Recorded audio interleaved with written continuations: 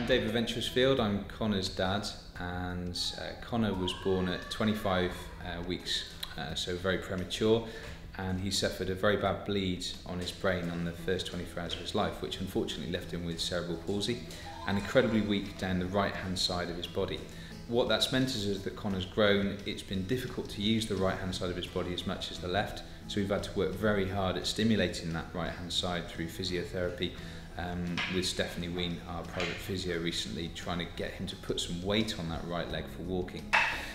And we've been trying for the last couple of years to get him to mobilise, to get him up onto his feet, but he very cleverly refuses to put weight on that side. Yeah. So we're not sure whether it's pain, there may be a little bit of that in there, or whether it's become a habit that he just puts all his weight on his left leg. So because of this, he's started to get some muscle imbalance, so the left leg is now much stronger really than the right leg.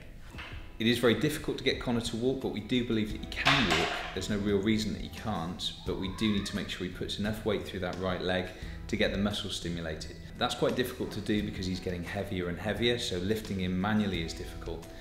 So what we're trying to do is come up with ways that we can actually support that, and the Innowalk device is fantastic for allowing us to do that.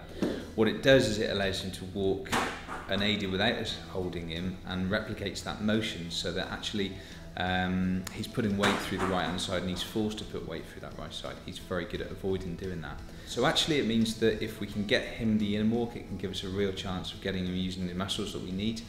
He's got some operations to come on that right leg, so anything that can help him through that process and help keep those muscles strong is going to be really important. The trial seem to be saying is that the legs will get stronger just from the fact that you're repeating a motion. For him especially, because of that not putting any weight through the right leg, if he can get that right leg stronger, then we should be able to translate that into normal walking. The main thing with Connor is that putting weight on that side. The other thing is that because his leg is turning in, whenever we do exercises with him, he's kind of using the muscles to turn his leg in instead of having him straight. So what the Innowalk will do is have his legs straight as he's taking these steps, so the muscles will be getting stronger in the right kind of pattern, which again should translate into him being on the ground.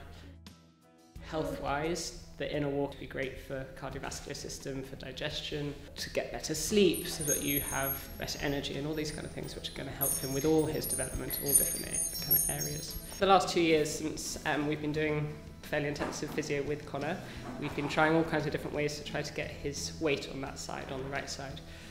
So via standing frames, walking slings and a load of therapy. And he still somehow manages to contort his body so that he's putting all his weight on the left leg. It may improve with a lot of time and effort, but it's something like the Innowalk will just make all the difference, really. We think the Innowalk will be a great way of giving Connor the chance to walk normally and mean that he can have a much better life. Connor, can you say, "I'm running"? I'm running.